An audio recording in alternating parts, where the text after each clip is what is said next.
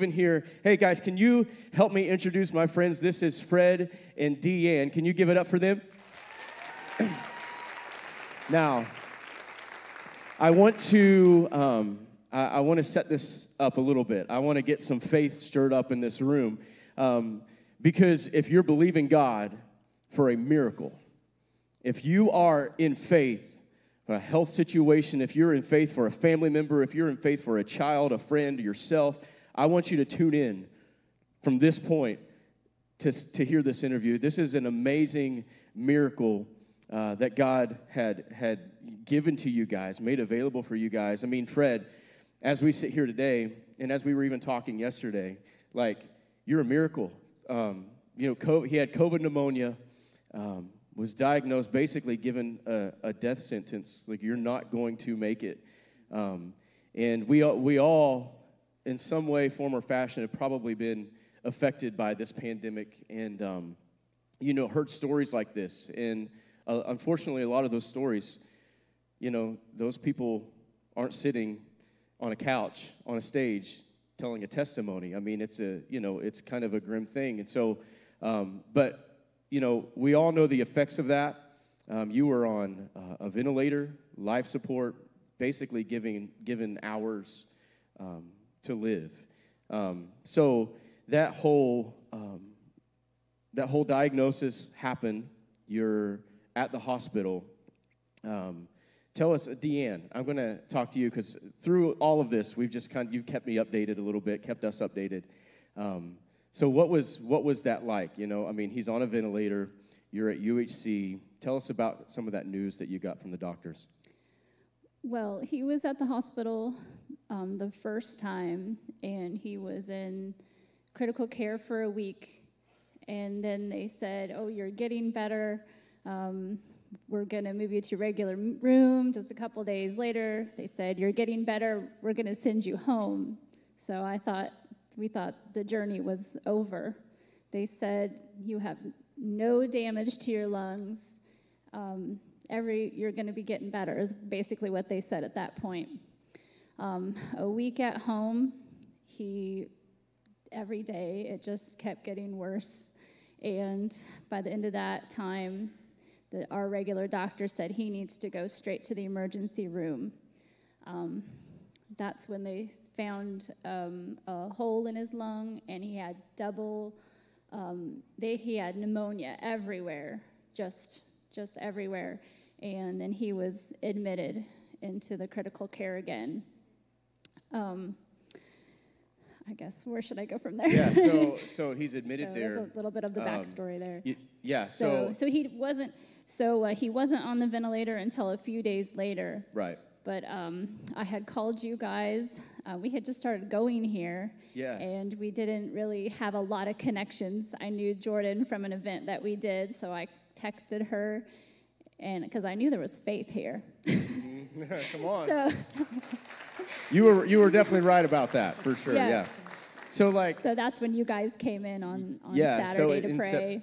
In September, I remember Jordan kind of meeting me and saying, here on a Sunday morning, "Hey, there's a couple, she had just called me. He is not doing well.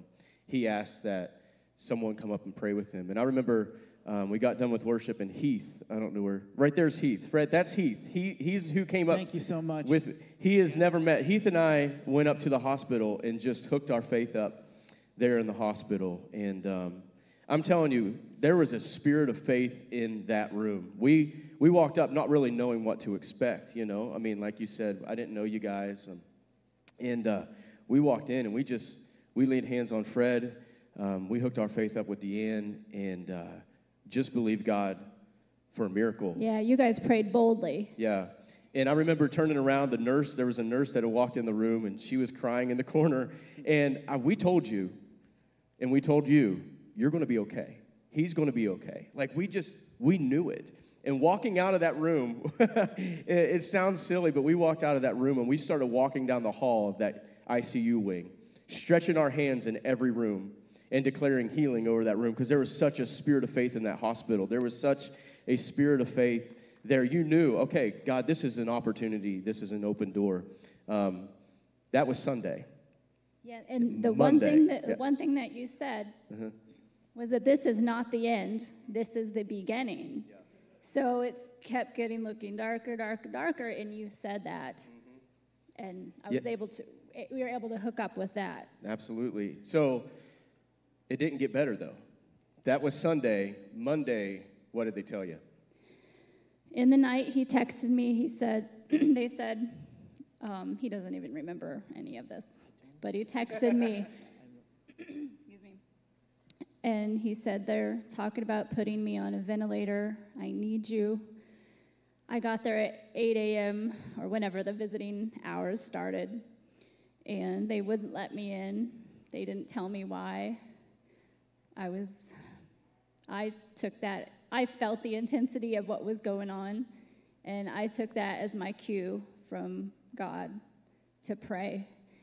And in that waiting room area, there was no one there. They didn't really allow anybody to be in there at that point. But with my mask on, I paced, I prayed, I waited for the Holy Spirit to lead me and guide me in my prayers. So for an hour and a half, I did that. And then they finally came and got me, and they said that they were stabilizing him during that time because he was unstable. And the nurse brought me, and he said, it's actually a miracle that his vitals are as good as they are right now. So his vitals were good. I went in there.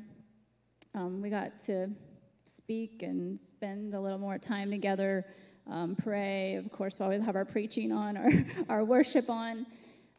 But, hours passed, kind of the afternoon, your husband is not doing well, and he needed more oxygen through those hours, and they said he needs to go on a ventilator. And I said, his sister's traveling 8 hours to come see him. Can you wait 1 hour? She'll be here in 1 hour. No, we have to do it now. Go ahead and say your goodbyes. I want to. This was amazing. So we were talking the other day, and you had said this, and they informed you he's not going to make it. Like, he's not going to get better. Say your goodbyes now. What was your response? Well, at that point, they'd said, say your goodbyes. I kind of knew that they meant that it could be that way. But when I went to talk to him, he knew he needed to go on the ventilator at that point. And I made it a point, we're not going to say goodbye. What I said is, Fred, you love Jesus, I love Jesus, and we trust him. And that's all there is. We just trust him. Yeah. Yeah, you answered it. I think through this whole, just this whole journey, months, what we saw from you was just answering things in faith. Not based upon your current situation, but based upon what you know to be true.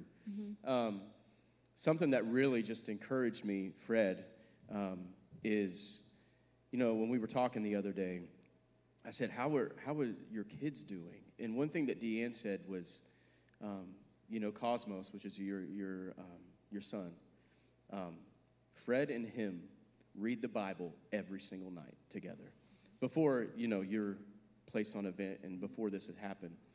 And just the demeanor of your son through all of this. Maybe you could speak about it, but, Fred, this is kind of, it's highlighting you, like, what an amazing way to train up your child, to build him on the Word. Like, on the other side of this, as you hear about us talking about Cosmos and just his demeanor through all of this, like, as your son, what does that do to you as a father right now? It's just amazing. Thank you so much. I just want to thank the staff of this church, all the pastors, everybody that prayed for me, because it was the prayers of the saints. Pastor, I had so many churches praying for me. From different places. I hear about it all the time, and prayer is so important. And when everyone comes together in faith and they pray, that releases signs, wonders, and miracles. I know that's true. And this church, and you especially, and all the pastors, I want to just thank everyone for praying for me and doing that. Oh, about my son again. Yeah. That's what we're going to talk. No, come on, I just wanted to say that because Absolutely.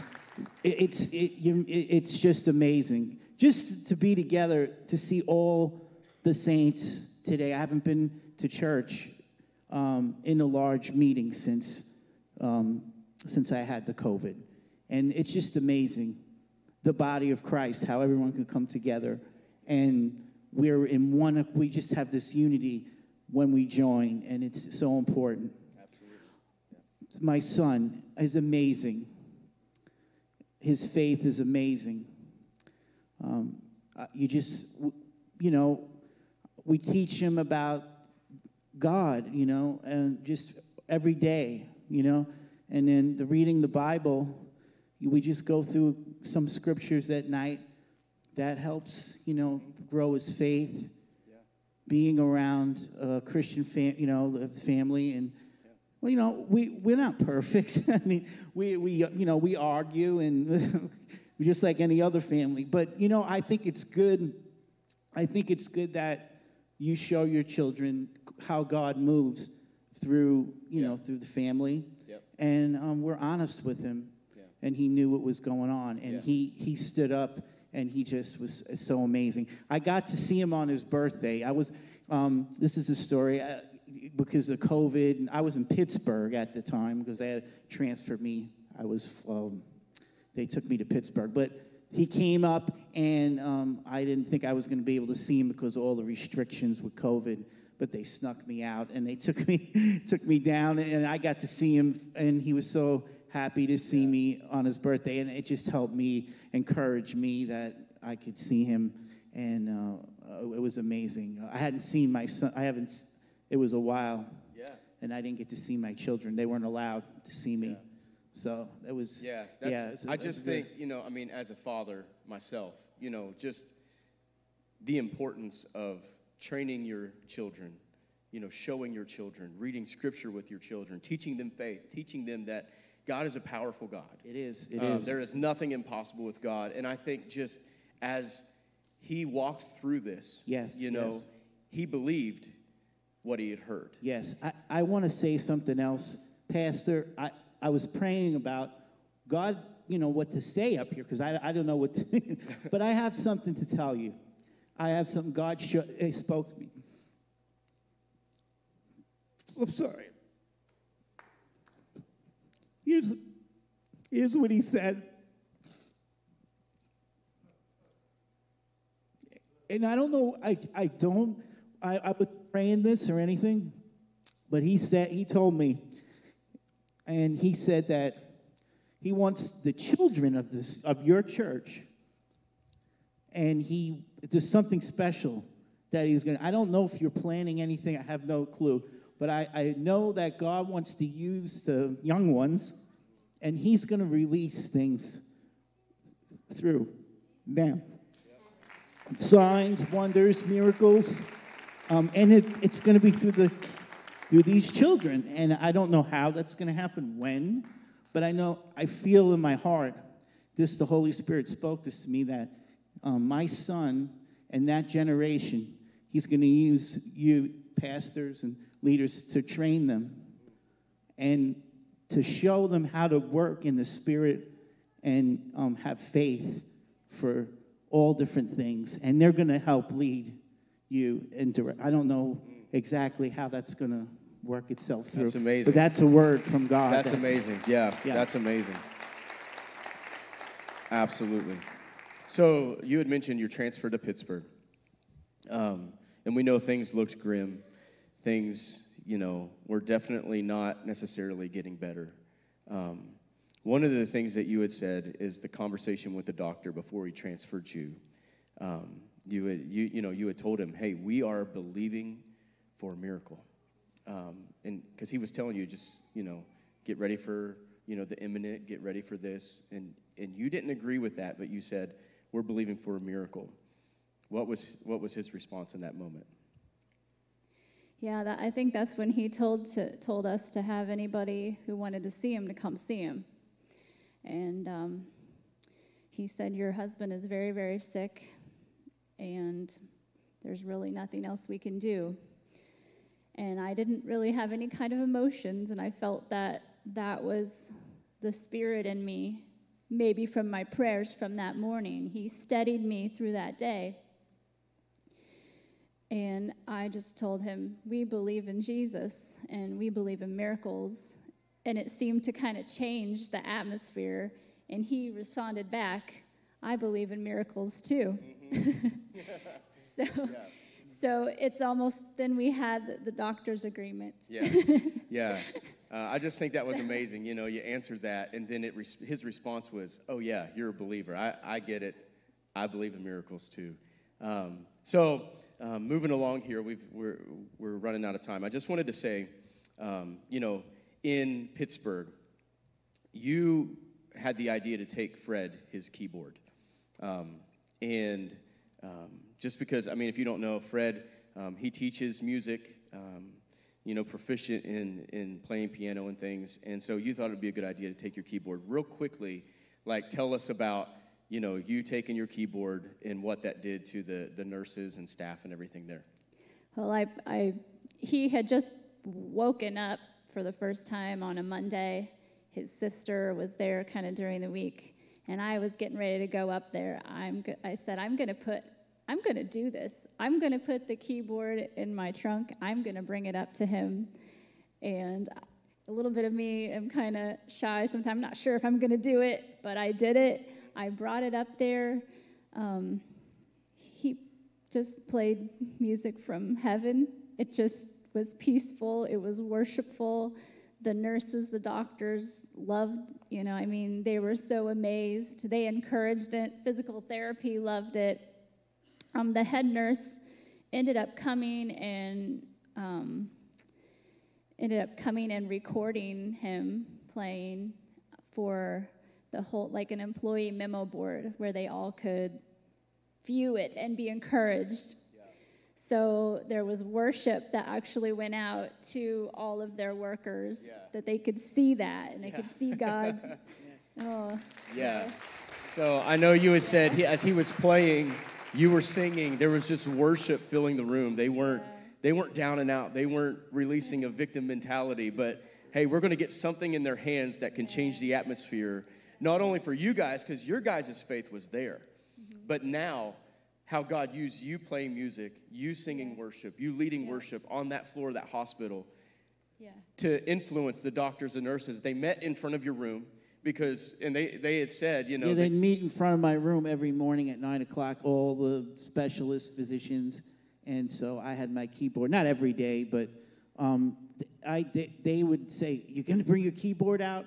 So I played the music, you know, the songs and a little bit of worship while they were doing their reports and things. And they said, "This is great. We wish we had this all the time because it made it, made it good for them. They enjoyed me doing that, and it, you know, they weren't necessarily, they weren't believers. I don't know if some of them were, but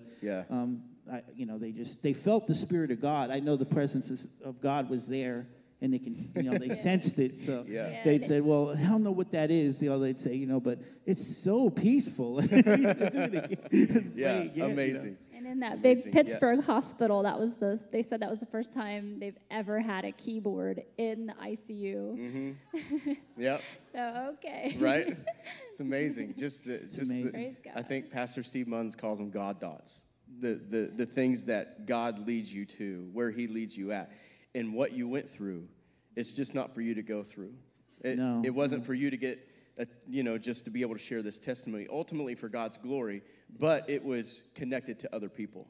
Yes, if anyone is here that needs a miracle in their bodies, if you're sick today, if you have anything, whether it's a physical issue, a mental issue, just maybe you're lonely.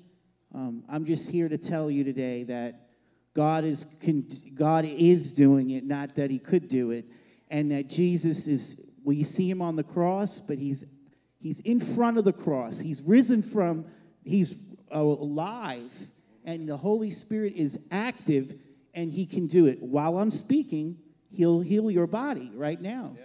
And if you're listening online and you're on the stream right now, I'm saying to you, just receive the miracle God has for you today. That's my message. Simple as that. He can do it. Amazing. He can do it. Amazing. And he will do it. Come on, can we just give God some glory? Can we give God some glory? Thank you, Lord. Thank you, Lord. Well, listen, thank you so much. Thank you guys so much for being willing to share your testimony. You know, it's for your benefit, for our benefit, but ultimately for God's it's for glory. God's glory. God's it's glory. Jesus' glory. Amazing. Amen. Thank you so Amazing. much. Absolutely. Thank you. I appreciate you giving me the opportunity to share this. Absolutely. Today. Thank And, you. Thank amen. you. Awesome. I guess I had a little small message, is that whatever situation you're in, I just encourage you to look what the truth is. We know that God's word is the truth, Yeah. but we also have the Holy Spirit speaking to us of what his reality in the moment. So there's things that he's saying in the moment. There's also the truth of the Bible. Yeah. So whatever situation is, you might be getting some other reports, other people saying things, but look for the truth. Mm-hmm. Look at the truth. Yep. The truth of the word trumps the truth of the world. Awesome. Well, hey, we've got more glory stories to show you. Just keep your attention on the video board, and we'll be right back up.